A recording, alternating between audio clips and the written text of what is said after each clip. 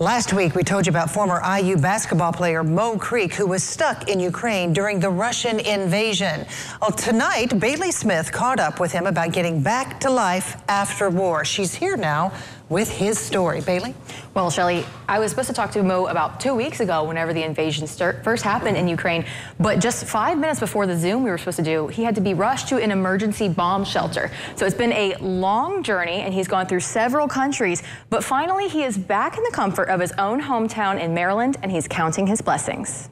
For any college athlete, the idea of a professional career in sports is like a dream come true. Maurice Creek, or Mo for short, has been living that dream since his glory days playing basketball at IU. To make it out of that and play, 8 years of professional basketball overseas and see different coaches and see people all over and everybody loves me for being me, I love doing it. Creek played 3 years professionally in Ukraine, and when he returned this winter, he and his teammates never thought they'd be in a war zone. They had already been saying, oh, things were going to happen. It didn't happen.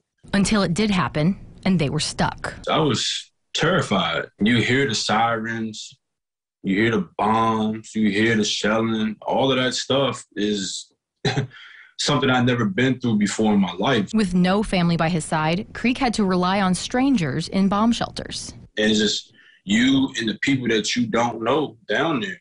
You know what I mean? Trying to become a family so that everybody can feel like they're safe. And on a Green Beret to coordinate a ride for him to escape. Going with my my assistant coach's wife and his sister in a cab and having to drive into a hot zone that has already been a hot zone to get out. When I got through it, I was just like, I'm relieved. I'm relieved. Creek's family, including his 9-year-old daughter, anxiously waited by the phone for updates, taking shifts sleeping so they didn't miss a call. Before I went down in that bunker, I was like, Mom, I love you. The last thing I would want is for something to happen to me and never tell my people that I love them. They are so happy that I'm home because they didn't know better either. The only thing they could do is pray, just like I was praying thousands of miles away. Now they can rest assured, having Mo safely back at home. Well, Mo said that there are so many stories and details that he wants to tell, but we're going to have to wait for his book to come out. Just glad he's home safe and sound. I am too. Thank you, Bailey. Thank you.